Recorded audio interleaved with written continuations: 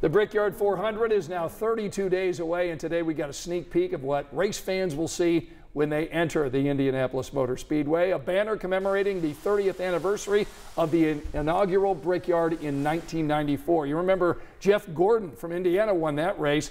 So this banner that's outside the track also honors past Brickyard winners, including Tony Stewart, Kyle Busch, and the late Dale Earnhardt Sr. The rain canceled today's unveiling event. You can watch the Brickyard 400 Sunday, July 21st, right here on Channel 13.